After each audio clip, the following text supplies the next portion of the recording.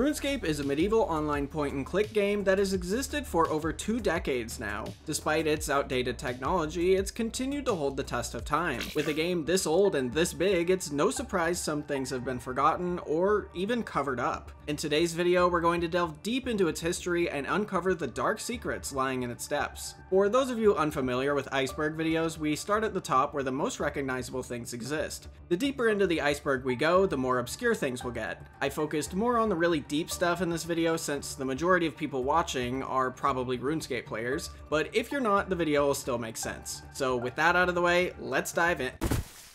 Oh good, you're finally awake! Take this and get debriefed on today's sponsor. Conflict of Nations is a free-to-play military-themed strategy game set in the early 21st century. In it, you take control of your own army based on a real-world country. There's all sorts of units to help build your army, like tanks, jets, and even nuclear submarines. Use those units to declare war on your neighbors, or maybe even forge alliances. Speaking of neighbors, you can fight up to 128 other players in real time. With that many people, you'll have to play it smart, so choose your strategy and do whatever it takes to rule the world. My favorite part has to be that you can take Conflict of Nations literally anywhere. You can play it on the same account on both PC and mobile. Click on the link in the description to get 13,000 gold and 1 month of premium subscription for free. This offer is only available for the next 30 days, so act fast.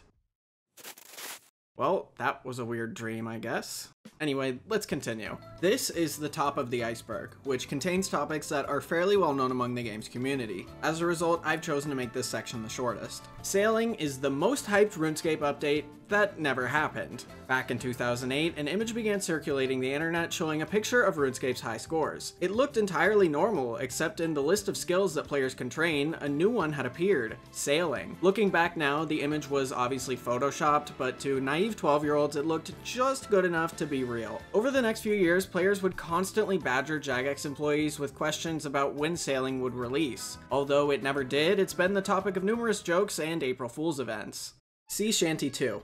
Sea Shanty 2 is easily RuneScape's most popular music track. Spend even just a few minutes browsing RuneScape related memes and it's sure to come up somewhere. Nobody really knows why players gravitated to it so much, but it's more or less inescapable. I think a good way to describe it is with a quote from the song's composer, Ian Taylor. There are plenty of silly videos featuring it, Rick rolling, etc. Although it makes me cringe a little, I don't mind it being a humorous song as it does have its charm. RS3 versus OSRS. Two versions of RuneScape exist: RuneScape 3 and Old School RuneScape. RuneScape 3 is technically the original version of RuneScape, but much of its player base quit after a series of updates that the community hated back in 2012 and 2013. As a result, Old School RuneScape was launched back in 2013 to try and gain those players back. During Old School's early years, players of both games would frequently argue on social media over which game was the best. It got so bad that memes about it were the top posts of each game's respective subreddit. Luckily for us, these days the fighting has calmed down and most players do what they should have done from the start: play whichever game they enjoy.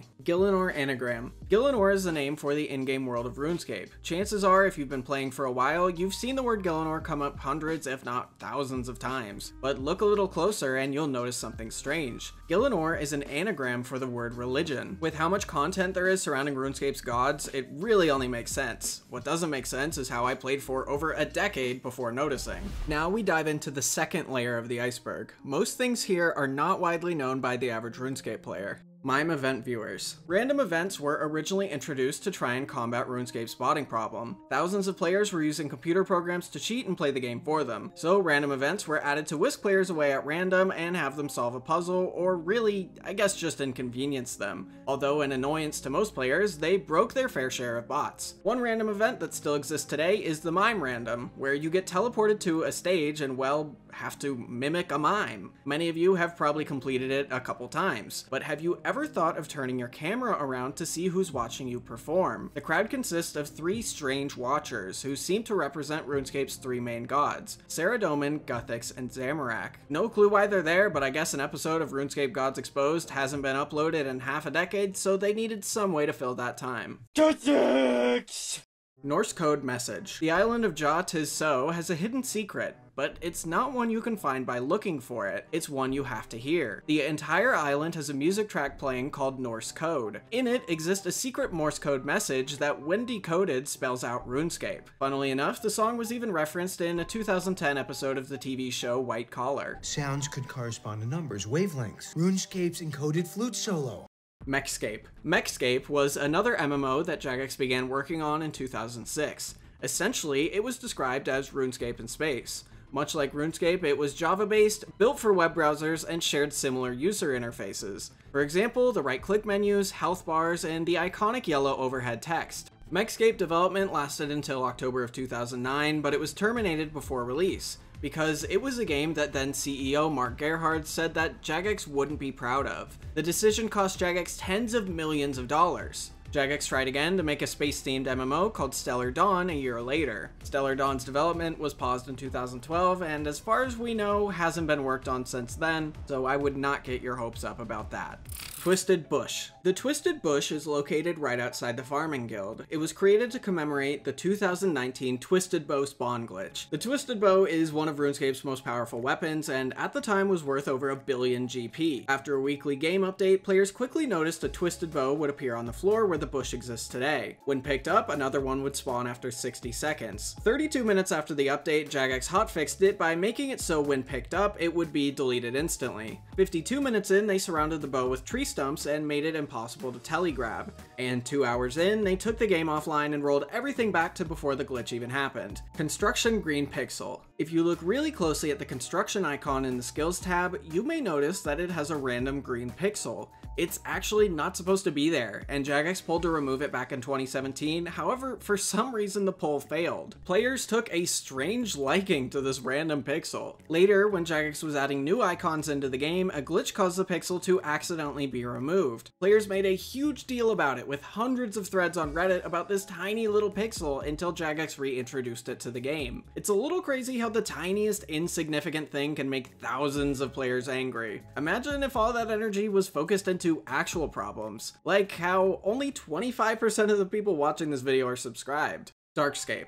Darkscape is another version of RuneScape that was released back in May of 2015. Its main features were that PvP was on everywhere, even in safe zones that guards protected, and members received 50% more experience than in normal RuneScape. It reminds me a lot of old school's Deadman mode. Anyway, Darkscape had a small but extremely dedicated fanbase. Unfortunately, that fanbase wasn't enough to keep the game afloat, and the game closed in less than a year in March of 2016. Bornos. RuneScape currently has a pretty big scam bot problem. Bots will sit at the Grand Exchange using a variety of different methods to trick you out of your hard-earned GP and items. One popular scam is where a bot will offer to buy items at ridiculously high prices. For example, they'll buy a Twisted Bow for 2 billion GP. If someone trades them and puts a T-Bow in the trade screen, they then offer you a teleport tablet to Camelot saying, "My main named Bornos is there. That's my account with all the GP on it, and you have to go there so I can buy your bow. Take this tab and trade him in Camelot." Which, of course, makes perfect sense and isn't sketchy at all. Essentially, they're hoping that the player doesn't notice that they've left their T-Bow in the trade screen and will trade the bow for a tele tab. In actuality, there is no Bornos in Camelot. However, a max player named Bornos does exist on the high scores. More likely than not, he's not connected to the scam and botter simply used his name in an attempt to seem more legitimate. Now we've arrived at the third layer of the iceberg. Experienced RuneScape players may begin to struggle to remember or even recognize some of the things I discuss here. Zeah mounts. The continent of Zeah has gone through quite a few changes throughout the years. Most recently, Hosidius and Shazian have been completely redone, and there are plans in place to renovate the rest. But why? Zeah is just too big, but originally it was planned to be even bigger. This was the original concept art for Zeah, which would have expanded RuneScape's landmass by over 50%. One of the main reasons behind this was so the team could potentially introduce mounts into the game. Mounts were later scrapped, and when Zeah eventually released, it was still massive. It kind of looks like something I would have designed in Minecraft as a kid, which funnily enough, Zeah was originally built in Minecraft. Anyway, it's too big, too square, and too useless. Zeah had no content. As a result, the team has had to spend the last few years fixing it up. Bot-only worlds. When Old School first opened, they had some pretty unorthodox methods for detecting bots. One of these was bot-only worlds. Essentially, if the game thought that you might be a bot, it would make you switch to a secret world so JMods could study the account closer. These worlds weren't listed anywhere on the world selection screen, and it was only discovered when players were falsely flagged as being a bot and were moved to a bot world. Bot worlds have been gone for a while now, but I wouldn't mind if we could shove all the Grand Exchange scammers into one. Sandwich Lady. RuneScape has a lot of NPCs that are based on real people, but my favorite has to be the Sandwich Lady. Back when Jagex was in their old office, they were surrounded by other small startup businesses. In this business center, they had a cafeteria. The cafeteria would send around a Sandwich Lady who would knock on Jagex's door and say, "Sandwiches!" She even wore the same outfit pictured in the game. The reason she became a random event is because she literally interrupted work, much how random events interrupt you playing.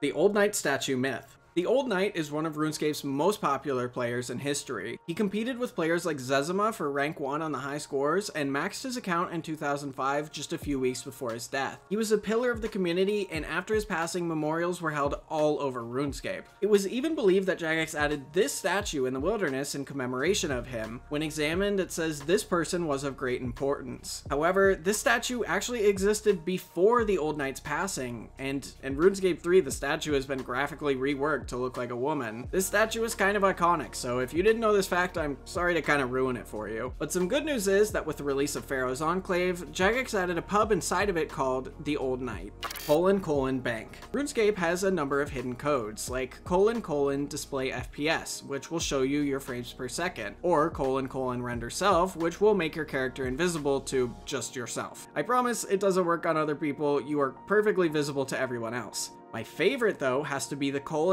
bank command. It's a command that is supposed to allow Jagex moderators to open their banks from anywhere, but when a player types it, their character just says out loud, "Hey everyone, I just tried to do something very silly." Next time you're at Wintertodt, give it a try and you'll see how easy it is to get literally everyone to flood the chat. Secret PMod rooms. These days, player moderator powers are pretty limited, but the rank does come with a few perks. One of these is the player moderator room. It's essentially an exact copy of Varrock Westbank's basement, but with almost everything stripped out of it. It is used for occasional meetings with Jagex moderators, but otherwise serves almost no purpose. The room also only exists in RuneScape 3, and as far as I'm aware, there's no plans to add it to Old School. Other than that, player moderators' only real power is being able to mute players for an hour. So basically, school hall monitors who hand out detentions.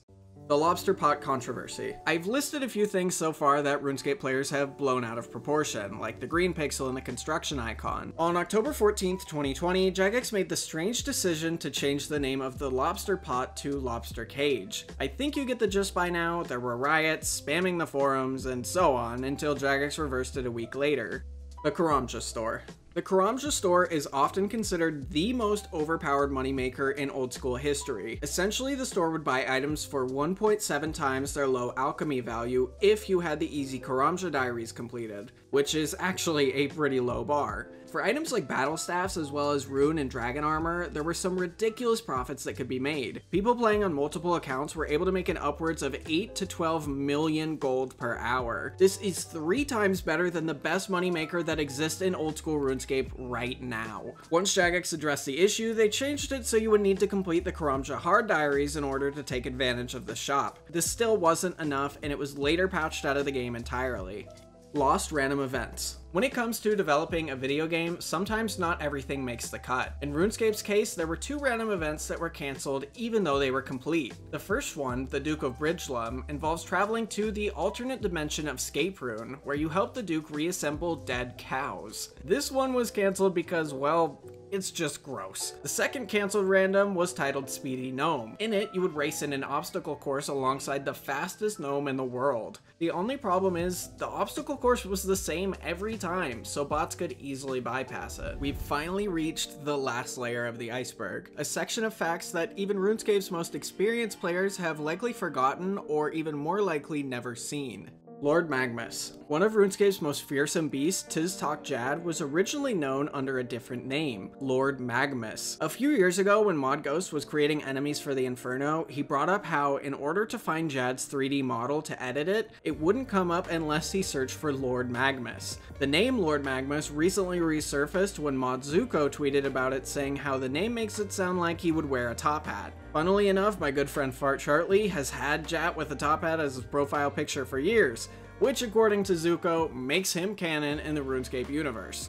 Rotten food. Anyone who has watched my channel for a while is likely familiar with the rotten potato, an item only accessible to Jagex moderators. It allows them to teleport players, spawn NPCs, open their bank anywhere, or transform into some of the game's bosses, along with a couple other features. What you may not know is Jagex moderators have access to even more rotten food item tools: the rotten cabbage, egg, and carrot. These items are much more mysterious, and most of their functionality is unknown. It's believed the cabbage is used primarily for controlling Deadman Mode tournaments, the carrot is meant for Jagex's bot busting streams, and the egg seems to be primarily for teleporting to RuneScape's many towns and bosses, as well as for gathering information on the game's NPCs.